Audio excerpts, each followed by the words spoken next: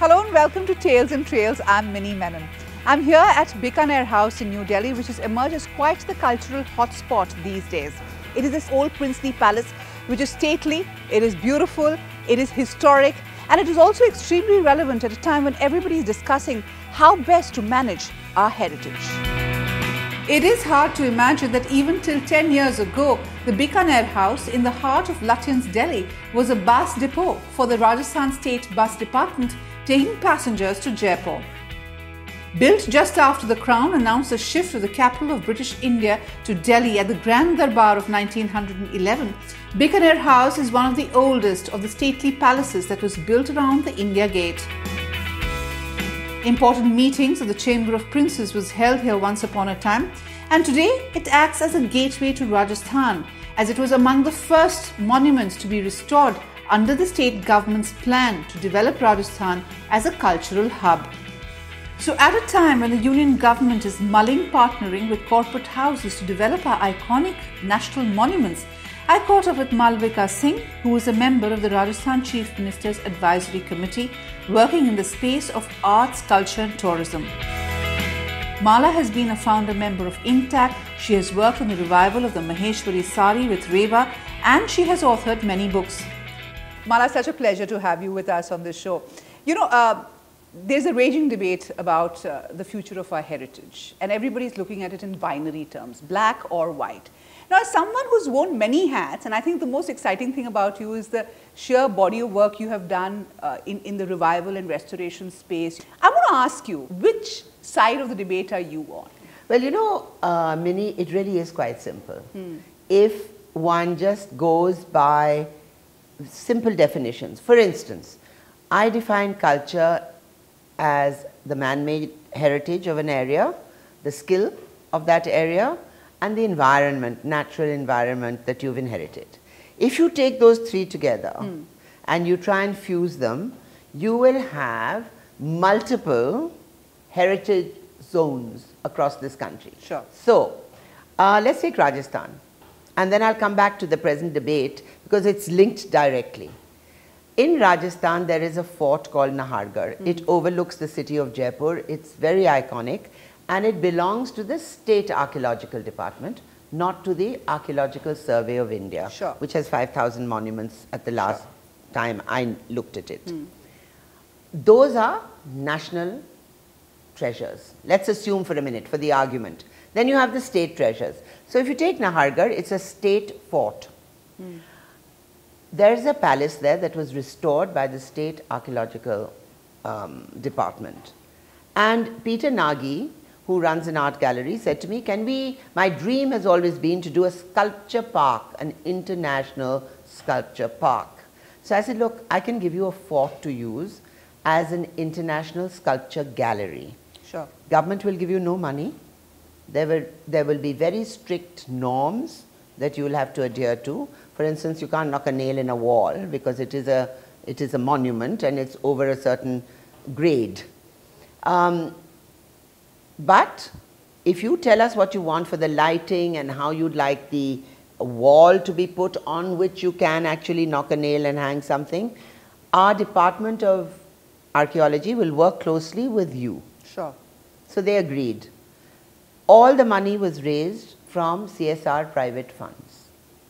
All the norms that the Archaeological Department of Rajasthan put forward were met, and the gallery opened. Now, to me, that is an interesting way of adopting partnerships with state governments, because I think you should begin with state governments and then come to the national level, the other way around. That's my take, because all the glitches that partnerships and adoptions, etc., may bring to the fore can be rectified, and then you move to the national treasures. Now, my take on what is happening here. I really think that it should be sponsorship as opposed to adoption.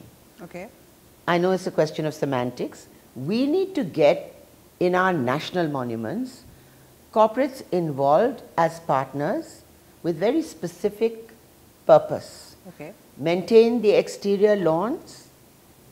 If you want to start a boutique there, create a boutique space and make products to sell that are connected to that particular monument, area monument specific, add a cafeteria, sponsor shows in the gardens in the evening so that people start coming and taking ownership of their legacy.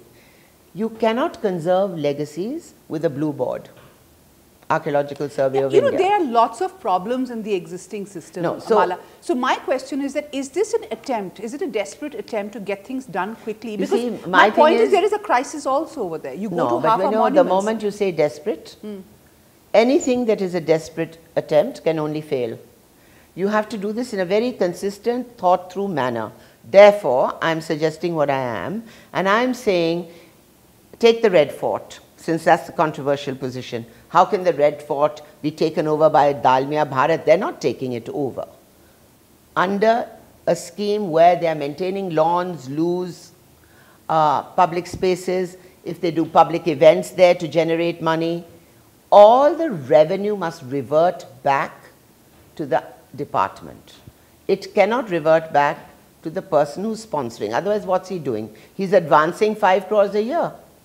Are you telling me that the government of India does not have 15 crores or 25 crores or whatever it is for 5 years to look after the Red Fort? Therefore, I think this desperation that you mentioned needs to be put on the back burner, and we need to go to the drawing board and see how can the corporate bring funds in and partner with state and central government to conserve monuments and to actually maintain them, with the revenue returning back into a trust fund that then keeps adding value to that monument, right?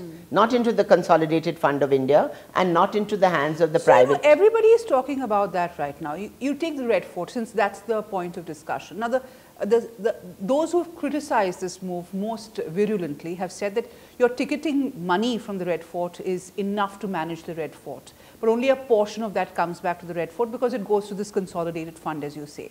Now, my point is that it hasn't worked for the last couple of decades. No, but it hasn't worked because there was no intent to make it work, Minnie. There was 70 years of everyone saying, we've adopted a system from our retreating colonial masters. We never rewrote that system of how you look after your monuments. What the Brits left us, we adopted, right? The Victoria and Albert Museum was a government museum. Today it is not. Today it is a joint venture. Sure. Why is our National Museum not a joint venture? Why have we not re-looked at the mandate that governs our cultural properties? When I say we, I'm talking about the government of India, because everyone has treated culture as something that is really not important, that we must actually just make money and the stock market is more important than the Red Fort. I think with this new generation, there is a return to wanting to generate that sense of pride and ownership of our legacy. You know, we want that as a background. It's soft political power.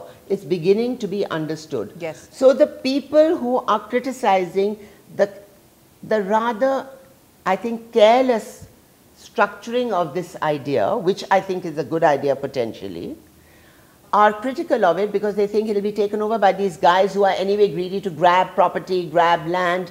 So therefore, I think the first thing we need to do is go to the drawing board, bring in people from ICOMOS and other agencies, UNESCO, sit down, thrash it out to see how public and private partnership can work. The points Mala make are relevant, and the new Adopt a Heritage policy of the government is just addressing a small part of it. In a nutshell, the policy has identified a list of 93 primary and secondary monuments for which private partnerships have been invited. Private companies will manage the facilities like public cloakrooms, clean toilets, drinking water, signages, Wi-Fi connections, management of the ticketing counters and illumination. There are some checks and balances which ensure that all the work is done within the guidelines of the Archaeological Survey of India. Even the branding of the company will be based on these guidelines. The idea is to get help from private companies to increase tourist footfalls and develop these tourist destinations. However, there has been a lot of criticism. I think you hit the nail on the head when you said it was a careless interpretation of what is happening, or a careless communication of what is happening. That's because I think I've been through the site. Everybody has, I've read everything that has been published on the particular move. But what I don't get is, why hasn't there been clarity on what exactly the role is going to be? Somebody has to lead the questioning. Nobody in this country has gone to any government in power. It's got nothing to do with BJP or the Congress or coalitions. Nobody that I know of has gone to government and said, we would like you, Minister of Culture, to sit at the table. We'll call in all these people, 3 days, closed door session, brainstorm, and create a document. Now, this issue of seminar is democratizing heritage. What does that mean? That means heritage can only survive if you allow people, citizens, to take ownership of their public spaces. In Rajasthan, Chief Minister of Rajasthan, her mandate to our Committee on Arts and Culture was very simple. I want Rajasthan to become a public art gallery, open air. I want ownership back to the people. Government is not going to give you money to do this, because the people must participate in raising resource to restore their legacy. Okay, whether it is in skills, in man-made culture, or in the forest sector. Now, how do you do that? CSR luckily is there, so you have to do a lot of PR, talking to people, bringing them to sites. It requires commitment, passion, hard work. Who's willing to do that? Everyone wants something on a platter. So let's go back to the drawing board. Now that there's this interest, it won't take more than 2 weeks to work out a mandate. I'm giving you one example. Change the rules that govern. Remove those blue boards, because look, Bikaner House, we're sitting here, our gates are open. Next to me is the Museum of Modern Art, NGMA. The gates are closed. Nobody goes. It's symbolic. So every time the car goes and I want to see an exhibition, some sort of rather surly guard says, "Kahan ja rahe hain? Kisko milna hai?" I said, "Numaish dekhni hai." They don't even know that there's something happening in there. So if you keep the gates closed and you expect footfalls, where are they going to fall from? The heavens. I've had to battle with the guards here to keep both the gates open, because they're so used to. Now why? State. So state gives money, state takes ownership. State ministers, bureaucrats change, their attitude, whether it's a priority, not a priority, changes. So everything suffers. The moment you open this thing up and say the state will not give money except play the role of a landlord. The state is the landlord of the property. Now you take this 10 to 5. Every national monument under the ASI opens at 10 with somebody sort of coming, lolling there and sitting at the gate, most disinterested in the monument, in the environs, and they close at 5. Now please tell me, if you're working, when do you take your children to see a monument? You have to keep it open from 9 in the morning to 7:38 in the evening. And especially in countries like ours, where the days are so hot in the summer, and that's 7-8 months. No, it requires a complete rethink. Overhaul. It requires a complete rethink. Of systems, mandate, and partnerships. Okay. I feel that right now, finally somebody is thinking about it, opening up, talking about it, and there is action. Now, how the action should be translated into actuals is what... I think there's a danger in this. I think this quick thinking, quick action, desperation may falter to the point where it will stop forever. And you'll have another 20 years where everyone will say, no, this is a sacred cow, we do not touch this. Okay, but let's step back a little, Mala, and you were part of INTAC, you were one of the founding members of INTAC. You know, the movement was great, it was pan-India, it was really a very robust movement. But you know, since then, of course, there have been many attempts to try and look at heritage. But when I go back, and I've been traveling across the country looking at monuments, what is appalling is the state they are in. There are no signages, there is absolutely nothing, there is, you know, the ASI doesn't have the money to manage these. Where do you think the problem lies? Now, you know, again, you have to go back to the drawing board. There's the problem, I told you, is very simple. It was on the culture, was on the back burner. If you have a Ministry of Culture, It should be arts, culture, archaeology and tourism under one head. Those ministries, departments should be disbanded to come together under a new umbrella where each of these are interrelated. Otherwise, you're going to get nowhere, number one. Number two, in signage. It is critical. Nobody believes that we need to change the signage of the 1950s. Advertising has changed. If you look at the ads then and the ads now, why don't we change it? Because it's in the hands of government.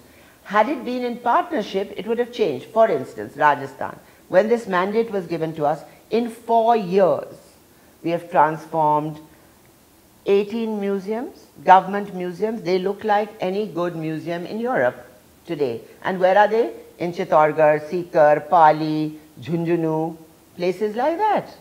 These are not metropolitan towns.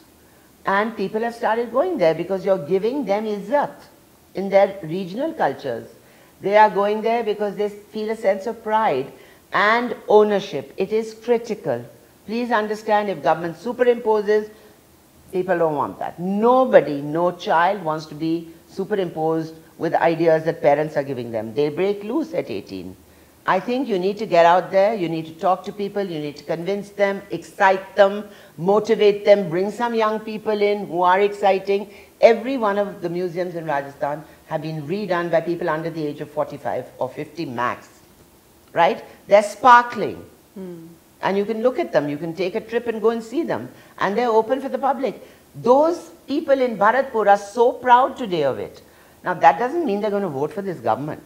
But their pride in their own thing has generated, and that's what's important. It gives people izzat. Indians have been treated as, you can come at 10 and you can leave at 5. That symbolically is saying, this is mine, not yours.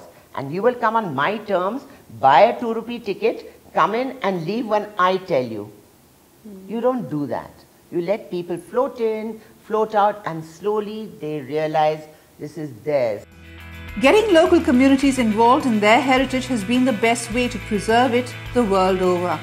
In India too, governments must work towards this so that our heritage can be saved. A misstep could worsen the already bad state our monuments are in and do irreparable damage.